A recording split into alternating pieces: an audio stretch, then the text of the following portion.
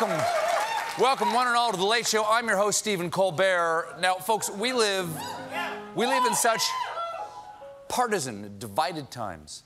Or at least that's what it feels like most of the time, you know? That's right. And it can get you down. But sometimes a hero emerges to show us the way to face the darkness. Yesterday, an angry Trump supporter interrupted a Tucson City Council meeting, and this happened.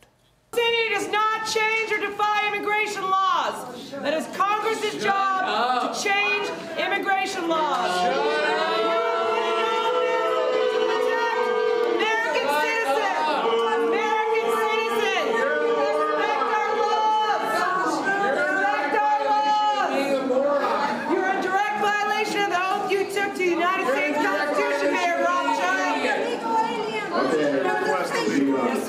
You're in direct violation of being a jackass.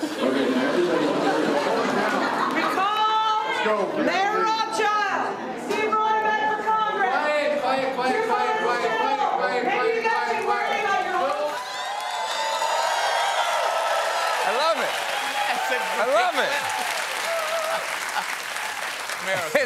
It's true what they say. Not all heroes wear capes. Some wear lime green shirts. And America needs more green shirt guy and less orange face man. But today, the president flew down to Dayton, Ohio and El Paso, Texas, and he was met by protesters in both cities.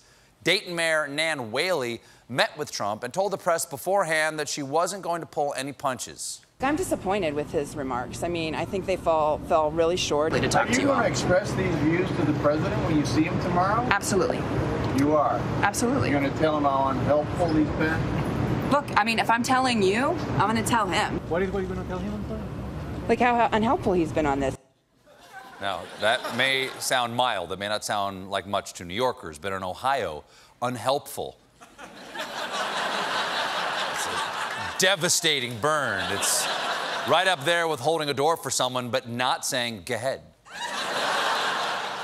Trump was on a mission to bring the country together as he read off the teleprompter on Monday.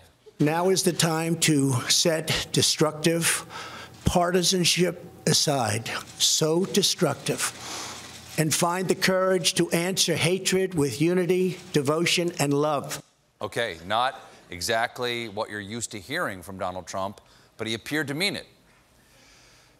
For about 24 hours, because Tuesday he tweeted, Beto, phony name to indicate Hispanic heritage, O'Rourke, who is embarrassed by my last visit to the great state of Texas, where I trounced him, is now even more embarrassed by polling at 1% in the Democrat primary, should respect the victims and law enforcement and be quiet. Nation healed.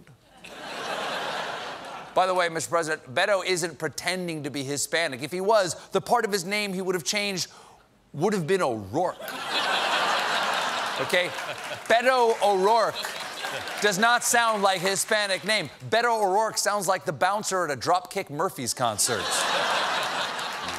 And Beto had a perfect response to Trump tweeting, 22 people in my hometown are dead after an act of terror inspired by your racism. El Paso will not be quiet, and neither will I. You tell him. You tell him, Beto. Nicely said. Nicely said. Yeah. Gotta say it. Say it plain. You tell him, Beto, then tell him again in Spanish. El trompo es recesita más grande con queso.